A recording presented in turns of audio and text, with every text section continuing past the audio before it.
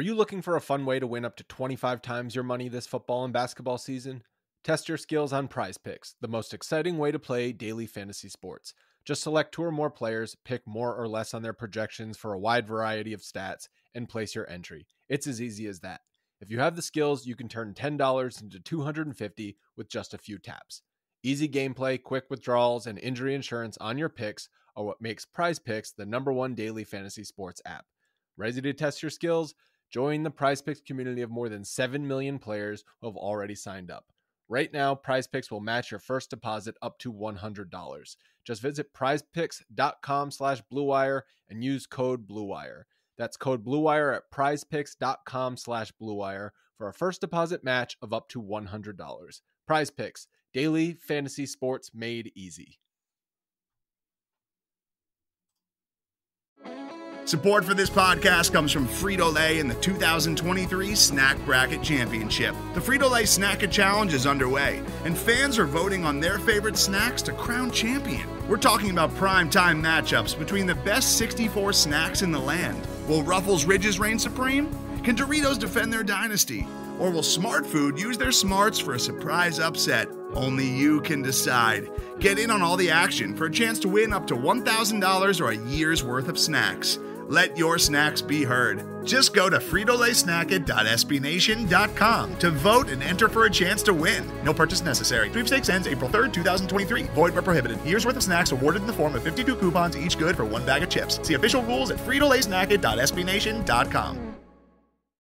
Hello, friends. Welcome to Mavs Moneyball After Dark. It's Kirk Henderson and Josh Bowe coming to you at an unreasonably late hour following the Dallas Mavericks defeat of the Denver Nuggets. It's just before midnight, and they escaped, held off, defeating the Nuggets 116-115. How you doing, Josh? Good. It's good to talk to you again. We kind of did a little extended absence there with you taking your work trip. So yeah, how did you talk to yourself? You talked to yourself for 23 straight minutes last night. Like, that's impressive. I know. Did you actually listen to it? I listened to about half, but I'm really behind on my shows because I normally listen during the day. I was in an 8-hour planning meeting, so I didn't really get to do anything. Yeah. Well, I mean, the Mavericks are winning. That makes it easier to talk about. It does. Them, so. Did you see that fun little stat that I tweeted out? I did not. Is it the Tim Hardaway stat? No, you should do that one. So these past 3 wins, the Mavericks are plus 75 from 3. Oh, yeah. They have hit 25 more threes than their opponents in these wins. And I don't mean to make it that simple, but that's the difference. That's, you outshoot your opponent from 3 in the NBA, you're gonna win. This game had no business being this close because the Mavericks were up by 10 with 3 minutes left, and they pulled Christian Wood, and then the offense got stupid. It's really no other way to phrase it. Very Luka ISO heavy, but they held on and they won. And Dorian hit a huge 3 after the Nuggets went up. And this was kind of an ugly Luka game. The Nuggets have a lot of kind of rangy guys to defend Luka. Tim Hardaway continues his incandescent stretch. Why don't you share that cool tweet from the broadcast, or I'm sorry, cool stat from the broadcast. Yeah, so he's gone 5 straight games with at least 5 made 3-pointers, and apparently he's only the 10th player in modern, NBA history to do that. I can't remember what their cutoff was, but it sounded like they said 3-point line. Yeah, not as long as anybody would think it is, because the NBA didn't put that in until it's 50, 75-year-old league. But I can't remember when they put the 3-point line in, but it's not been that long. But that's an impressive stat. That's pretty crazy, especially with what's been going on the last 10 years with 3-point shooting.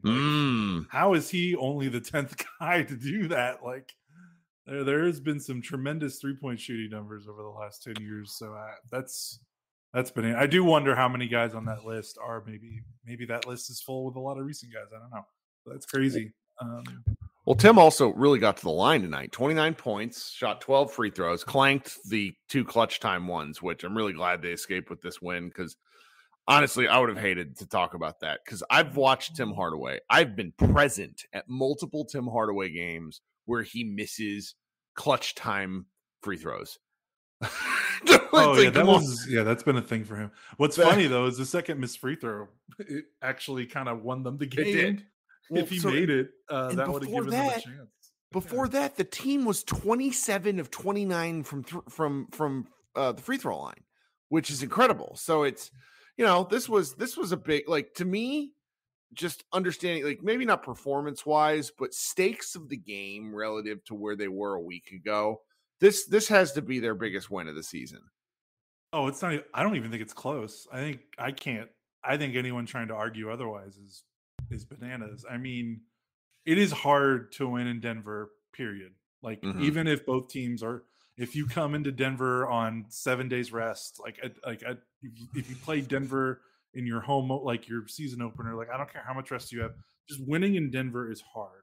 Yeah. When Denver is good. I mean, even when they're not good. I mean, Denver's had a home, their natural home court advantage has been something they've had since the franchise existed. So, and then to win on a second round of back-to-back, I think, our guy Iztok tweeted something earlier that, like, in the Jokic era, the point differential for teams playing the Nuggets on the second round of back-to-back in Denver is minus 6.7, like average. That's crazy. I did hear my friend Adam Mares, who does stuff for DNVR, he's not complaining. I mean, he is complaining, but he's just pointing a fact. The NBA has kind of gotten rid of the dreaded road Utah-Denver back-to-back series, and that is where they were, like, getting a ton of their wins and that sort of thing. But it's just it's nice to see, because I think all of us, and Jeff Skinwade tweeted something to the effect of this, where it's like, this winning 2 in a row is great because the next 2 were going to be real hard. And I did not expect a win, and that makes this just a lot easier to it's a lot more fun talking about a game like this, because let's face facts. The Nuggets are a good basketball team, and just a little bit deeper. Like, I think the Mavericks are a good matchup for them, but they're a good basketball team.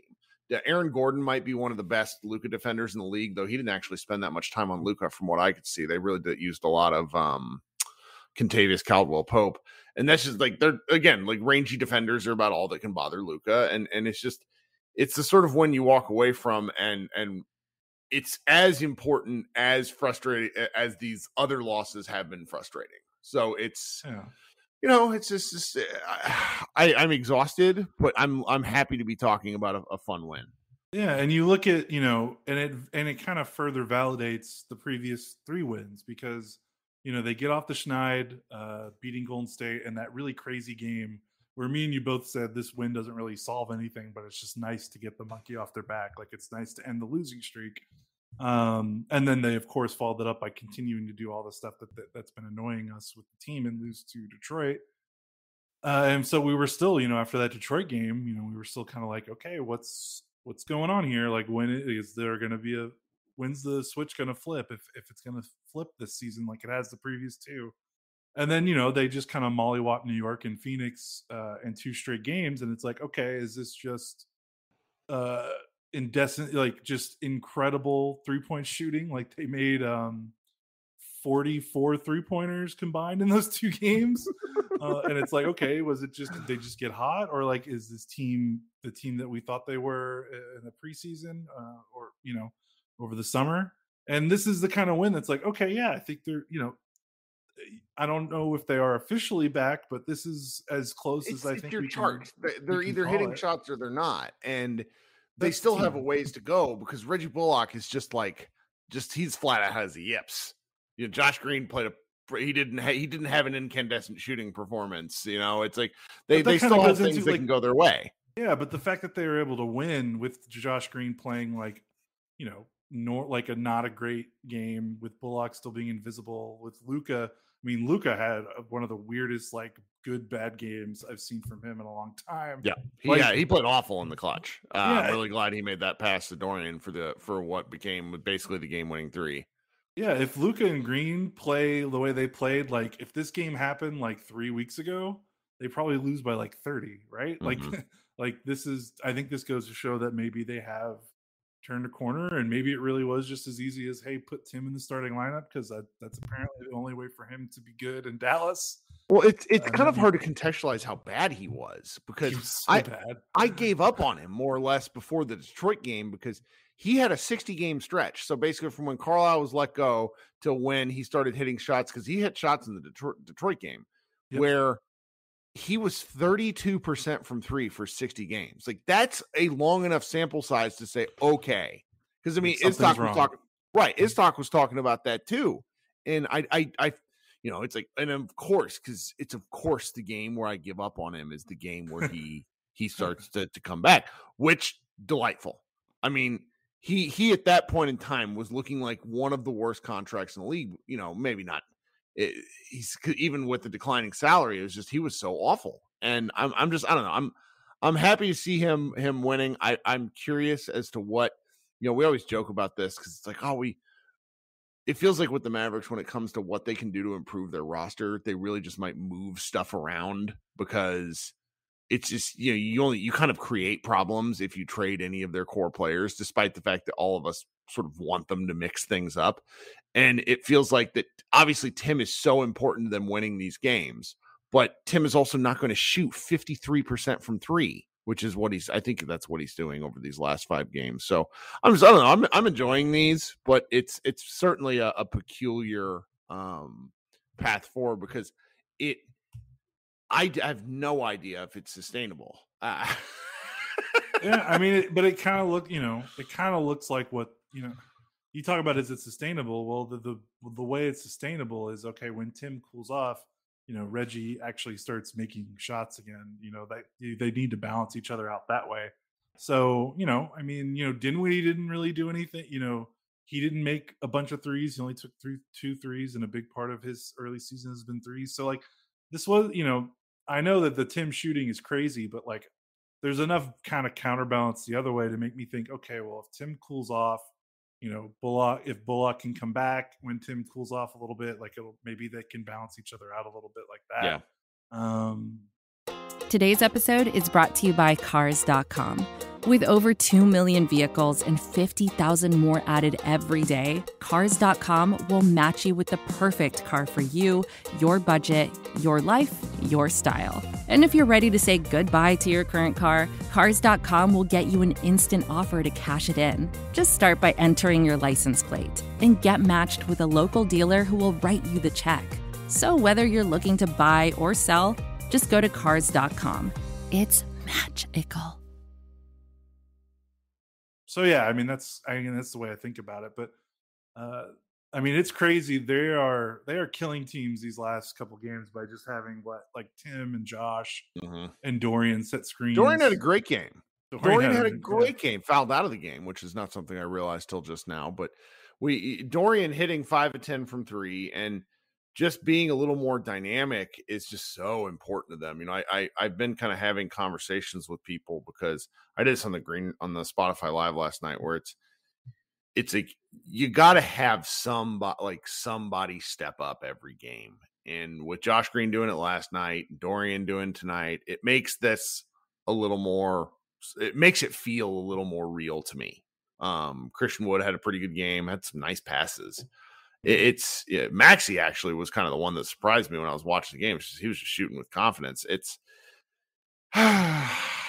You can just see the image of what this team thinks they can be, but it's also like, my goodness, we have seen this, and what is the limit to it? And it's just so evident, or it's so reliant on just open players making their shots. And I know that's it really is, and that's fine. That's fine. It is what it is. I mean, them winning an ugly Luka game probably feels as important as anything, because I mean, he really tried hard to lose them the game. I'm in a group chat. I'm in a group chat with a couple of them, like national guys, and Andrew Sharp, former Sports Illustrated writer and current podcaster on the GOAT podcast with Ben Golliver. He's never been a Luka guy, just doesn't like his game, and this was that fourth quarter stretch for those 4 minutes is just perfect. It's like he took 2 awful fadeaways and turned the ball over twice. It's like, that's where I'm kind of misunderstanding elements of what the Mavericks were doing, because it's just like, run some offense. Don't try to, the prevent offense drives me crazy. go score the basket. Now, when Luka passes the ball to somebody, they immediately pass it right back. Like that was what the first turnover was, where it's like Luka passed it, someone passed it right back, and then Kentavious Caldwell-Pope stripped him. It just, I don't know. You don't want to be too hard on Luka's 52nd triple-double of his career, but it's just little ugly. But the flip side of that is, like I said, they won the ugly Luka game. Yeah, it's really funny. Luka was the only one I felt like that I looked noticeably like tired or dealing with the Denver altitude. Like he just never looked right, at least scoring wise. I mean, he was pretty good on his threes, but there were like, I was watching possessions, like he just was, there were some defensive possessions from him. Like if you want to go back, like if you have this game DVR'd or you want to try to find clips, like just watch only Luka on the defensive end. There were some possessions where he just kind of did the Monte Ellis, I'm just done. I've defended as much as I'm going to defend this possession. And he just kind of walked, like literally just walked around and kind of toward around the paint. And the funny part is Denver didn't really capitalize on it that much. Like I remember he did it once and they missed KCP standing with, 30 feet of space in the corner. And then they did it. Luka did it again. And I think KCP got the shot in the corner and he missed it in the fourth quarter. So yeah, like Luka was very like, his threes were good. He made his free throws, which was really nice considering, when he's tired, that's probably one of the parts of his game that goes first. And he did make some good passes. Some of his turnovers were bad, but he did have 12 assists because guys actually made some shots. But yeah, the clutch, the last 3 minutes, he was his offense was just like, he just wasn't there. He wasn't getting by anyone. He was getting the ball hot potato back to him, like you said. But I mean, at the end of the day, it worked. And of course, the game-winning shot is Dorian making an above the break three, which he, our guy Matthew told us in Slack, he entered the game shooting 27% on above the break threes. So, good for Dorian there on making that one. Well, so here's kind of the drill. I'm tired. We could continue to talk about this game, but I'm going to go record a live show, and there's plenty of other shows out there. We recorded 2 shows in a row. You guys should go back and hear them. When it's kind of a pain, we do these back-to-backs. When they win, it's always great, but it's always like there's just a ton of content crammed in. We got a lot of stuff coming tomorrow, like 2 or 3 really good columns. There's a column from our guy Logan about Jalen Brunson, which will feel a little out of place in relation to the 3-point win streak, but it is still quite accurate. There's we have a couple other ones that I'm looking forward to, but we'll be back with more things. Hopefully we'll maybe try to squeeze a little more content out of this game, but I'm going to be interested to see what anybody else wants to do. So the Mavs PR team, I want to end on this because we're kind of curious who the other players were that did the 5+ games of 5+ 3-pointers. Gary Trent Jr., Jason Tatum, Dennis Scott, George McLeod, who was a Maverick at the time, Damian Lillard, Tim Hardaway Jr., Jalen Green, which is hilarious. But that dude shoots a ton of threes. So it's not that surprising. Paul George has done it twice. James Harden has done it 4 times. Steph Curry has done it 7 times. So in the context of that's a pretty good list to join, I think. That is pretty good. And that does, I was wondering, how is it only 10? And of course, 6 of the 10 are guys that have played in the last 10 years. So right. That makes sense. Love it. All right. So this is fun. Thanks for, hanging out with us tonight. It's late. It's going to be a fun live room, I bet. Oh, yeah, I hope so. Yeah. And we'll be back. We got a in terms of just kind of what's coming up, there's a big Bucks game Friday, and that is another nationally televised game on ESPN. It's another late start, but at least it's on ESPN, so it'll be fun. That's a home game, which is interesting enough. And then they play Saturday against the Bulls, so we'll have a pair of back-to-backs. But December was always going to be a grind. They play 17 times in 31 days, so that's where it's just like winning these ones where they can. It's pretty important because after they just don't really get a lot of breaks. They go Milwaukee, Chicago, Oklahoma City, Cleveland, Portland, Cleveland, Minnesota, Houston, and then the Lakers for Christmas. That's tough. That's a lot of games, too. Oh, well. All right, Kirk Henderson and Josh Bowe, thank you so much for hanging out, and we will talk to you guys on Friday.